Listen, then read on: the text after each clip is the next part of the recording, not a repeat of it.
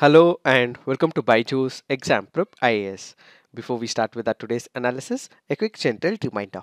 Byjus Exam Prep IAS has already launched its official Telegram channel. If you've not yet joined the channel, please do join so that you get all the current affairs related updates. Let's get started and look into the first article. The first article says CMs must be consulted for appointing, removing governors, says DMK MP. Let us try and understand what is this article all about. This article here is speaking about the powers of the governor. This article here is speaking about the grey areas with respect to the executive powers that have been given to the governor. When it comes to the relationship between the governor and the state government, what we have seen in the past few days is a constant tussle between the state government as well as the governor. Let's take the example of Tamil Nadu, or let's take the example of Telangana, or let's take the example of Kerala. What we have is a constant misunderstanding between the state legislature and the governor. In order to address all these issues, the grey area of the powers of the governor, what we have is the DMK MP who has come up with a constitutional amendment bill, and this happens to be a private member's bill. So the first question is, what is this private member's bill? If there is a bill which is introduced by a parliamentarian who is not a minister, is called as a private member's bill. This means if he is not a minister in the cabinet, if any other person, even if the person is from the same political party which is represented in the parliament, such is what is called as private members bill. So a parliamentarian who is not a minister, if he goes about presenting a bill, that is what is called as the private members bill. Currently, when you look at the governor, there are some grey areas which the opposition political parties also feel will have to be addressed. Who is making the appointment? It is the president. Who is making the removal? It is the president. So it is in this particular backdrop, the president means the party which is in power, the cabinet. So the appointment process, the removal process, everything is happening on the pleasure of the president. This is where the political parties have an issue. If there is a governor who has to be removed or appointed, a consultation will have to be made with the chief minister, and many other provisions are part of this private members bill. Let us try and understand what are the key provisions as mentioned under this private members bill. The first is in reference to the appointment, stating that the bill is meant to clear certain grey areas in the constitution regarding the powers of the governor, including the powers of the gubernatorial pleasure. He said that the centre should consult the respective chief minister of a state before appointing a governor. What does this mean? This means that whenever the central government is appointing one of the governors to the state, let's say the central government, that is the president, is appointing one of the governors to the state of Tamil Nadu or to the state of Kerala or any other state for that matter. Whenever such person is being appointed, please consult the chief minister of the relevant state. Why? Because it is the governor and the chief minister should have a good relationship, and it is during this particular period there should be no harm to the legislative business if there is a consent given by the chief minister. If you have already taken the consultation with the chief minister, there will be no skirmishes and tussles between these two constitutional bodies. So this article currently goes on to say that whenever you are appointing the governor, have a pre-appointment consultation so that this could reduce the friction between the governor and the cabinet, and ultimately what we will have is a much better legislative business. So to reduce this friction and to ensure that the business of the state happens without any issues, what you have to do is make sure that you have a pre-appointment consultation. This is the first major provision introduced under this particular private members bill. The second is about the eligibility. The bill suggests amendments to Article 157 so that no person shall be eligible for appointment as a governor unless they are an eminent personality in some walk of life. The person shall be disqualified for appointment as governor if they have attained the age of 75 years or have been in the employment of the union or state government or any union or state owned undertaking or body or corporation or agency or any local authority in the preceding 10 years. Added to it, if they have been constantly with the government, they are part of the political party. Let's say they have been a minister in the past, whether it is in the central government or in the state government, or they have been judges in some of the higher courts. It can be the high court or the supreme court. Such people should not be allowed or entertained to be part of the governor is another recommendation. So basically, if they have been the office bearer of some of the registered political party, or there have been some criminal charges placed on that particular person, or they have been actively engaged in the politics, these people would not be able to remain neutral.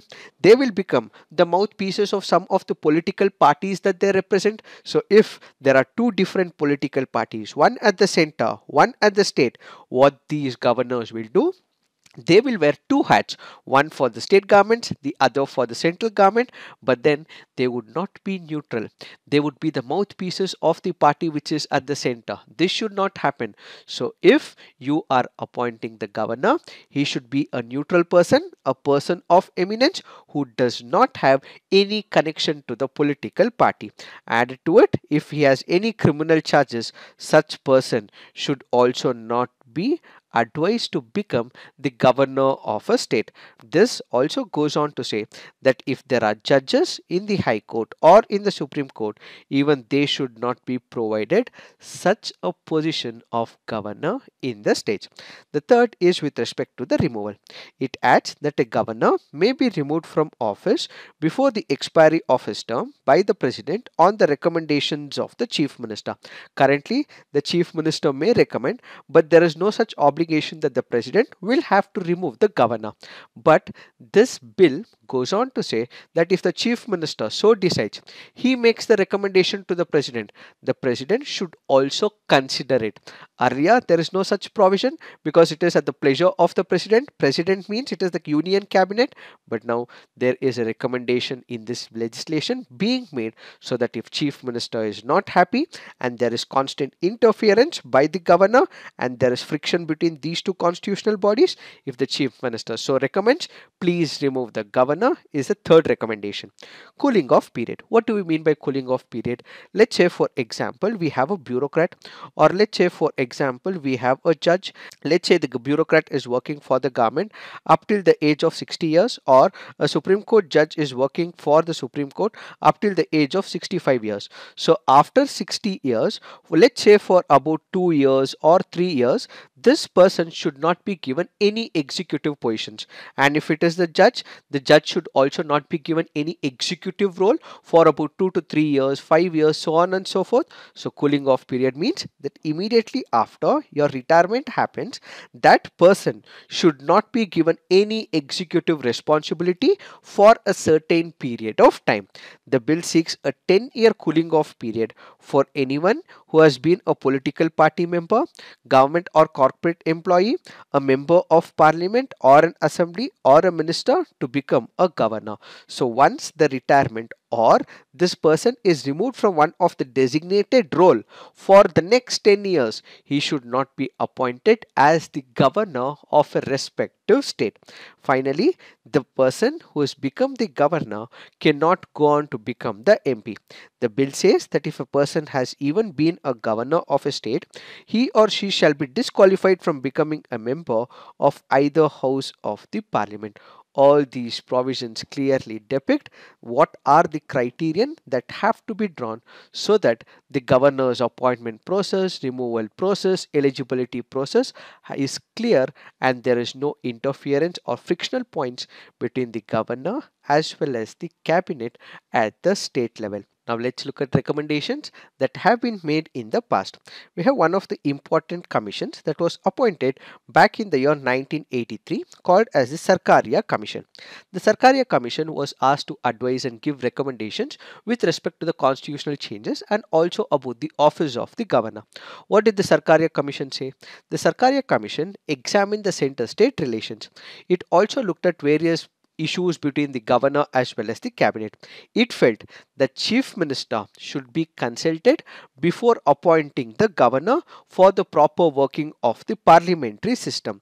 So the Sarkaria Commission back in the year 1983, which was appointed to examine the relationship or the center state issue points, went on to say that CM has to be consulted, chief minister has to be consulted, and only then an appointment should be made, said the Sarkaria Commission. We had the National Commission to review the working of the constitution. It was appointed back in the year 2000, and this commission went on to say that whenever an appointment of the governor is to be made, what we require is a committee. This particular committee will require a body of people which will have the Prime Minister, which will have the Home Minister, the Speaker of the Lok Sabha, and the Chief Minister of the relevant states. So this is another recommendation that is made by the National Commission to review the working of the Constitution. But this is where there is a small issue. What is this issue? When you speak about Prime Minister, Home Minister, and Speaker, they are the persons who belong to the Union government. We have the Chief Minister. If the Chief Minister is directly inquired about the recommendation to be made for the appointment of the governor, we know for the fact that the governor is far superior in terms of the hierarchy when it comes to the state level. So this person, governor, is at the mercy of the Chief Minister. So in the near future, because the Chief Minister has been given this consultation, there is the responsibility or this person may have to reciprocate to the viewpoints of the Chief Minister. We have the governor primarily because he is acting as a constitutional head. In case there is anything wrong against the constitution, he should question the state cabinet and the state legislature. But if the consultation is with respect to the Chief Minister, then this person, the governor who is appointed, may at times not question the Chief Minister because he is at the mercy of the Chief Minister. That is one of the other points that have been put out as well. So the governor cannot be made to feel that the Chief Minister was the one who was responsible for a selection. The governor has to be above the Chief Minister, be independent, be able to function in a non-partisan manner, and ultimately needs to question the legislature, the cabinet, and the Chief Minister if need so be, to maintain and sustain the ethos and principles of the constitution.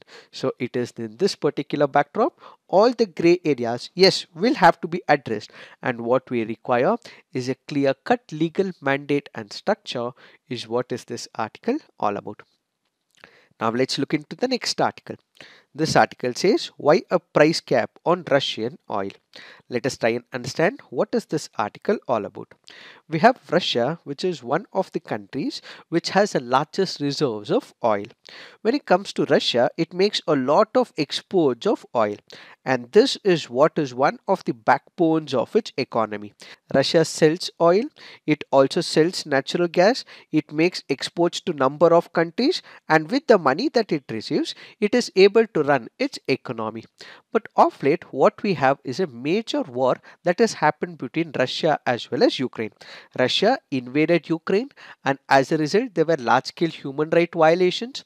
The international order was disturbed. In order to teach Russia a lesson, what we have is the Western powers, that is the G7 countries, which came up together and they came up with what is called as the price cap on the Russian oil. So what is this cap on the Russian oil? Let's take an example, a hypothetical one. Let's say a barrel of Russian oil is about $100 in the market. So in the market, as per the market forces, it is costing about 100 per barrel. But what has G7 decided? G7 has decided that it will not be 100 as per the market forces, but instead there will be a price cap. What is this price cap? This basically means that the fuel or the oil that is sold by Russia should not exceed 60 per barrel. This basically means irrespective of what the price is in the market, this oil should not go beyond 60 rupees. So this basically means the price of the oil can be 100, 110, 120, 130 in the open market. Whatsoever is the price in the market, it will not be provided the same amount. Instead, 60 per barrel is what would be provided for the Russian oil is the price cap. What is the advantage according to the G7? According to the G7, yes, they are selling the oil, they are exporting the oil to multiple countries. So countries can import Russian oil as well. But if 100 rupees is paid, Russia is able to fund its economy. It is also able to invade Ukraine as well. Why? Because it has finances at its disposal. But now, if it is kept at 60 per barrel or 50 per barrel or 40 per barrel, that is the price cap beyond which it cannot go. If that is the case, Russia will receive very less amount of money, its economy would be frozen and it would not be able to invade Ukraine primarily because it has very less resources. It is in this particular backdrop the G7 countries and European Union came up with this particular idea that they are going to impose what is called as a price cap. So if there is any country which is planning to import Russian oil, in that case they have to stick to this price cap. This country A should not be buying Russian oil beyond this price cap, basically to freeze or impose sanctions on Russia. Another important factor that we also have to consider is, let's say for example, why is that Russia has been imposed with at least a price cap? Why not full sanction on Russia? That is because if Russia does not send in its oil, what it can also cause is recession. We already have couple of Western countries which are already facing the heat of recession. If the oil is not exported by Russia, then this could also spike up oil in multiple other countries as well, and multiple other countries will also face the heat of crunch of oil. The economy will not work, and as a result inflation further increases, increasing the idea of recession. So why did the West want a price cap? Western nations, led by G7, want to punish Russia for having invaded Ukraine and drain in the profits accruing to Russia from oil exports, but they also want to keep some oil from Russia flowing globally so that supply is not significantly affected, which could push up the energy prices, which is the primary reason they have imposed a price cap, and at the same time they want the Russian oil keep flowing as well. How has Russia reacted whenever there are these impositions, sanctions that have been imposed by the Western countries? You also have the reaction of Russia as well.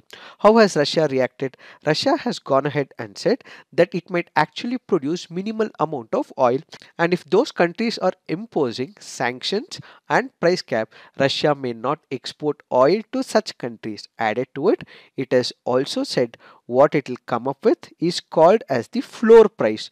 What is this floor price? The Western countries have come up with what is called as the price cap. Then we have floor price that Russia is planning to come up with. So Russia can come up with a particular price, which means to say for a barrel of oil that it is exporting, it should not fall below $70, which means if Russia is exporting oil, it can be anything within the market, it can be 100, 120, but it should not fall below $70 per barrel, which means to say it can be sold at 100, it can be sold at 90, it can be sold at 80, but it should not fall below 70.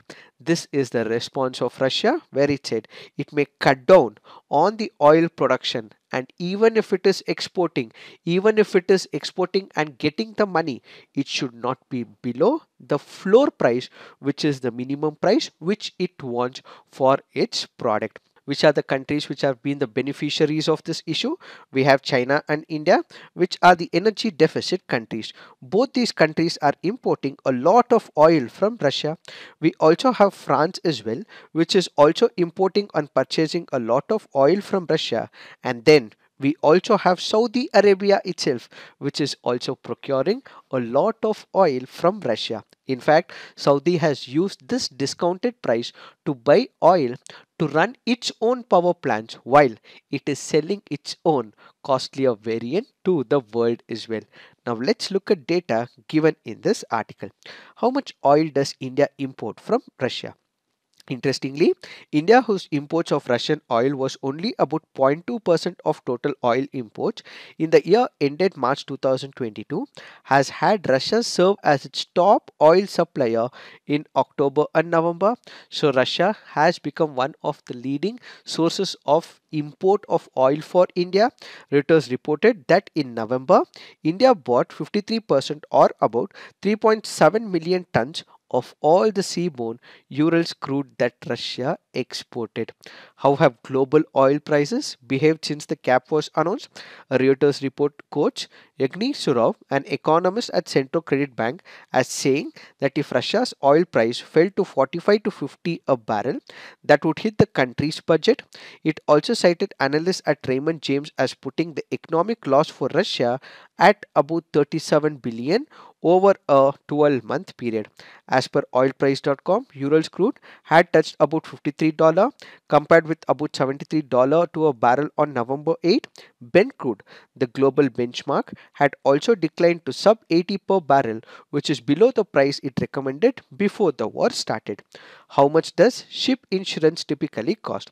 Why are we speaking about this ship insurance? That is because the Western countries, the G7 countries, also said that if there is a particular country which is planning to import oil from Russia and that is not at a price cap, other countries would be able to import, but if they are not making use of the price cap, they are paying the market price to Russia. In that case, what would happen? The insurance that is provided for the shipment will not be provided by the Western countries. So, this basically means whenever there is a shipment, how does the oil move? What you require is huge shipments. So the movement of the ships from source to the destination, it will pick up oil from Russia, and from Russia, if it has to come to India, all that it has to travel is through the shipments. But what if this particular ship which is carrying the oil has a failure in its mechanism and the oil that is present in the ship falls off? Who will pay for it? It is the insurance companies. So most of these insurance companies who bear the brunt of paying this money are the Western countries, and there is a premium that has to be paid as well if there is a country which is planning to import Russian oil not at the cost of the price set by the G7 countries. In that case, the insurance that is given by the Western countries will not be provided, which ultimately means they have to spend extra for the insurance. So how much does ship insurance typically cost? The cost of insuring a tanker of oil can range widely depending on routes the ship takes and the political atmosphere surrounding those routes at a given time. When oil tankers were attacked in West Asia in 2019, the cost of insurance rose from a few $1,000s to several hundreds of thousands of dollars. Media reports spec the increase rates at the time between $1,85,000 and $5 lakh. Now, the big question is, will it actually impact Russia in reality? No, says many of the political thinkers. Why? That is because you have the two major economies of China and India, which are importing oil, and at the same time, if Russia continues to send oil at a discounted price, many countries will still procure oil from Russia, and at the same time, you want a constant feed of oil. And this amount of 60 per barrel that is imposed by the G7 and European countries will not have much impact because the international market is almost at 68 to 70 per barrel as per the international market. So this will not have much of impact on Russia, save many others. So despite the United States led sanctions on Russia post its invasion of Ukraine, India has decided not just to continue with it, double the trade with Russia in the near foreseeable future. So basically, as of now, this price cap may not have significant impact on Russia, is what is this article all about. Now let's look into the next article. This article says Forest Department initiative to restore natural vegetation. Let us try and understand what is this article all about. This article here is speaking about afforestation and invasive species. The Forest Department, in association with Neelpula Gram Panchayat in Kerala, has launched Varnikaran, that is afforestation project, to root out invasive plants, especially Senna spectabilis, and restore natural forest. There are two things that we have to look at. One is what is this invasive plants or the invasive species. Second is about Senna spectabilis. What is this invasive species? An invasive species can be an animal. It can also be a plant. It can also be a parasite as well. So when there is a plant or an animal which is not originally present in that particular area, region, country, state, so on and so forth, is introduced into that state, that is what is called as invasive. So it comes to this new place, it takes over this particular place, and it is the native species, the animals and plants, which become the major sufferer. So what is this invasive species? Those species which are not endemic or originally present in that region, state or country, but imported by mistake or for the ornamental purposes, or people have bought it, or it can be accidentally as well. If it is introduced into this new area, it will take over that particular area, and it is the native species which will start suffering, which is called as the invasive species. Second important factor is with respect to Senna spectabilis. What is it? This happens to be one of the tree that was initially brought into Kerala for the ornamental purposes. So this was brought into Kerala for the ornamental purposes, and now it has become an invasive species and taken over even the native ones as well. The native species do not seem to grow underneath this canopy, so the shrubs and other native plants are also being displaced as well, while no animals also seem to prefer feeding on the leaves. So originally it was ornamental in nature. Animals are not feeding on the leaves, and the shrubs under this particular tree is not able to generate any nutritive value. So this spectabilis is overtaking native tree species of the forestry ecosystem, and ultimately the endemic species have become the major sufferers. So what are the concerns in general with respect to the invasive species? Whenever there is an invasive species, it will replace the native breed. The native breed will become the major sufferers. They extract a lot of water. The native breed will not get enough of water, and this may result for other species going down over a period of time. Whenever there is an endemic species, you have animals which come up to this particular place. They also feed on the leaves as well, but because this invasive species has taken over, it results in those animals not feeding on them. Ultimately, this animal can also move to a different place as well. In invasive species also create monoculture as well, and whenever there is monoculture, this can also result in forest fires in that particular area. So in order to ensure that all these issues are addressed, what they are coming up with is rooting out this invasive species and carrying out the planting of other plants which are endemic to this particular part. How is the implementation? They have engaged themselves in afforestation work since the eradication of invasive plants under the supervision of forest officials by utilizing the services of tribal workers under the Manrega. So they have also been using the Manrega workers basically to root out the invasive species and also to develop afforestation in this part of the forestry. It is this that we have to understand with respect to this article. Now let's look into the next article. This article says Badri cow breed of Uttarakhand to get a generic boost. Let us try and understand what is this article all about. This article here is speaking about Badri or the Pahari cow. This is a native species. Where is it seen? It is seen in the state of Uttarakhand. So remember, the Badri cow is a native species which is present in the state of Uttarakhand. This particular cow grazes in the Himalayas on the native herbs and shrubs, and hence its milk has high nutritional value.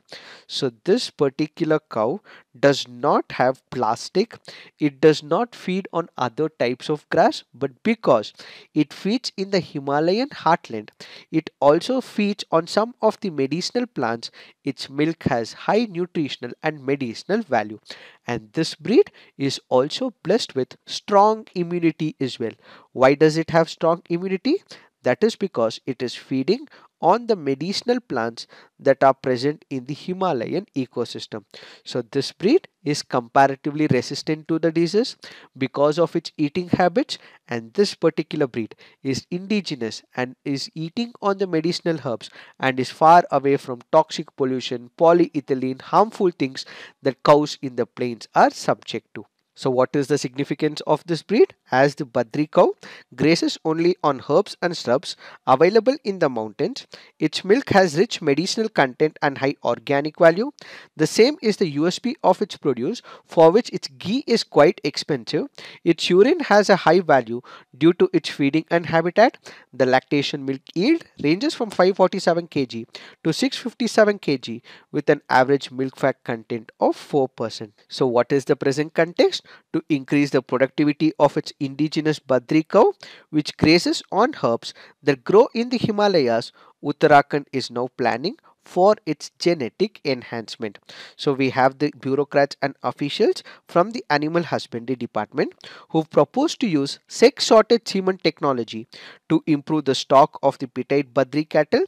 Officials have proposed to opt for the embryo transfer method to produce more cattle of a high genetic stock. It is this that we have to understand with respect to this article. But the key important factor from this article is that we have Badri cow, which is from the state of Uttarakhand. Now let's look into the next article. This article says Parliament must examine issue of age of consent. We have the Chief Justice of India, D.Y. Chandrachud, who has appealed to the Parliament to have a relook at the issue of age of consent under the Protection of Children from Sexual Offences Act, as it proposed difficulties for judges examining cases of consensual sexual intercourse between two adolescents. What is this article speaking about? It is speaking about statutory rape. What is the statutory rape? Let's say, for example, there is a boy and a girl who are less than 18 years of age. So these two people have engaged in a physical relationship. They do engage in sexual activity. But we know for the fact that anyone who is engaging in a sexual activity who is less than 18 years of age will be assumed as rape, and such person will be penalized as per the POCSO Act. So if there is a girl who is less than 18 years of age, has consented, has given permission to a boy who is less than 18 years of age, these two people engage in sexual activity, but then since they are less than 18 years of age, the boy can be booked as per the provisions of POCSO. So this article currently goes on to say that we have the Chief Justice of India who is asking the government, the legislature, to look into this particular provision where if there is a girl and a boy who is less than 18 years of age, above 16 years, if they have consented and if they have given permission to each other, engaged in sexual activity, that should not be treated as rape. Under the present statutory rape, if there is any person who is less than 18 years of age, even if they have given the consent, that will be assumed as rape. So there is a recommendation that is being made that if they are above 16, less than 18, and if there is consent, that should be assumed as rape or not, is what the government will have to look into, is one of the recommendations made by the Chief Justice of India, that is Chandrachud. Why is this coming into picture? That is because we recently have number of acquittals that have been made by the Madras High Court and couple of other high courts as well. We have one of the landmark judgment that is also delivered by the Madras High Court in Vijay Lakshmi versus State Rep, the Inspector of Police, where the Madras High Court questioned the wisdom of criminalizing such acts. In Sabari versus Inspector of Police 2, Madras High Court recommended the age of consent be revised to about 16 years. So this article currently goes on to say that there have been couple of other studies which have also taken place where as much as 93% have led to acquittals in the High Court, and at the same time when you consider the trial process, it takes about 1.4 to 2.3 years, and during this period it is the boy who becomes the major sufferer. So looking into these things, whether they should be changing the law is what the government will have to introspect. So this article currently goes on to say that we have to decriminalize consensual sexual acts involving adolescents above the age of 16, while ensuring that those above 16 and below 18 continue to be protected against non-consensual acts under the POCSO. And at the same time, there has to be an introduction of sexuality education to all adolescents is what is this article all about. Now let's look into the next article. This article here is important in terms of the jail reforms. Whenever we speak about people going to the jails, what we have to look at is these people at times may have committed an act in a fit of a rage. They wouldn't want to commit such an act of criminal in nature, but in a fit of rage or in any passion or in other issues, they would have committed this activity. So we have a reformative system. So in order to reform them and at the same time provide a skill set so that while they are in jail they also acquire the skill, and once they are out of the jail they would be able to make a living out of the skill.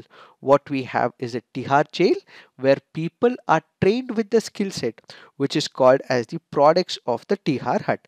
So Tihar hut is a store run by the inmates of the central Tihar jail since 1961. They are famous for its cupcakes, stationery and handicraft products, and this could soon be available online, says this article. Basically, there are a couple of products such as handloom, baked goods, carpentry, jute bags, herbal color, spices, blanket, stitching, candle making, undergarments. All of these are the products of this Tihar hut. So, in the near future, it is not only about offline but they will be coming on online and people would be able to purchase. This is one of the examples for the jail reforms. So they are not only reformed, they are also given the skill set. So once they are out of the jail, they would be able to make a living out of it is one such example where it can act as a fodder for you to give in your mains exam as part of the jail reforms. Now let's look into the mains practice question. With the rise in instances of tension between state governments and governors, discuss the role and conduct of governors and examine whether chief ministers should have a say in the appointment of governors in their respective states. What is Russia oil price cap? Will it have an impact on Russia and India? Critically analyze. So please write all your answers on the comment section, peer review, and do give positive feedback to your friends' answers. If you wish, you can also visit our website as well, put in the images of your answers, and also discuss with your pals. This is it for today. Thank you for watching. All the best.